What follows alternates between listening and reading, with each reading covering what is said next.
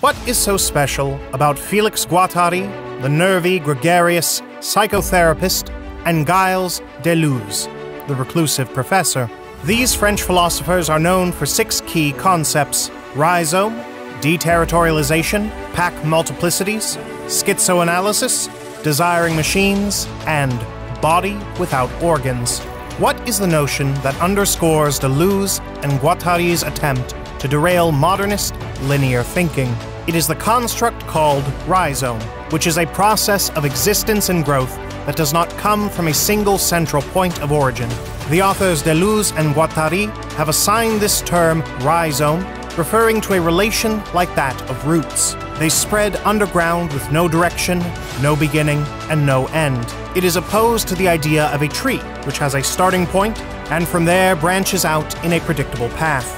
In general, rhizome is an interaction system that follows no specific pattern or rules of organization. As insistent critiques of modern ideas, what idea did they develop? It is deterritorialization, or the eradication of social, political, or cultural practices from their native places and populations. In critical theory, deterritorialization is the process by which a social relation, called a territory, has its current organization and context altered, mutated, or destroyed. The components then constitute a new territory, which is the process of re-territorialization. For example, when the Spanish colonized the Philippines, they deterritorialized the islands by eliminating local symbols, beliefs, and practices, and then re-territorialized by putting up their own beliefs and practices.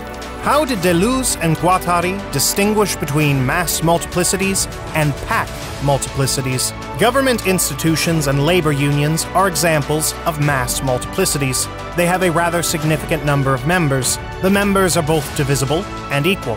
The concentration of form concentrates mass multiplicities. As a whole, the aggregate functions as a unit. A one-way hierarchy exists. Pack multiplicities, on the other hand, are rhizomatic forms. They are little or limited in number. They are distributed rather than centralized. They have no defined territory and are driven by an internal motivation. What was the philosophical concept that Deleuze and Guattari came up with that was interesting, remarkable, and unusual? It was schizoanalysis. The point of schizoanalysis is to critique, challenge, and reform.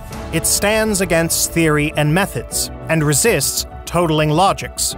The schizo is unconcerned with how others have ordered the world. The schizo is impervious to existing meaning and structure systems. The schizo endlessly builds his or her own meanings and systems. As a result, the schizo is anti-theoretical and untheorizable. Why did Deleuze and Guattari conceive human beings as desiring machines? Deleuze and Guattari defined humans, or human potential, as desiring machines. Since desire arises from a point before structure and representation, bodies are desiring machines, allowing ideas, feelings, and desires to flow in and out. Desire is similar to a machine. Both are beneficial. An engine generates torque, which generates speed and movement. A desiring machine generates sexual energy. What is Deleuze and Guattari's notion of the body without organs? The body without organs refers to reorganizing the way in which the body is given meaning. The notion of the body without organs can help to counter normative ideas of what a body should look like.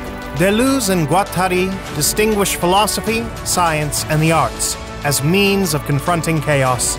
They contradict the widely held beliefs that philosophy is an extension of logic. Well, that's a wrap on this video. We hope you found it informational, and if you did, make sure to press the like button and show some love by sharing this video.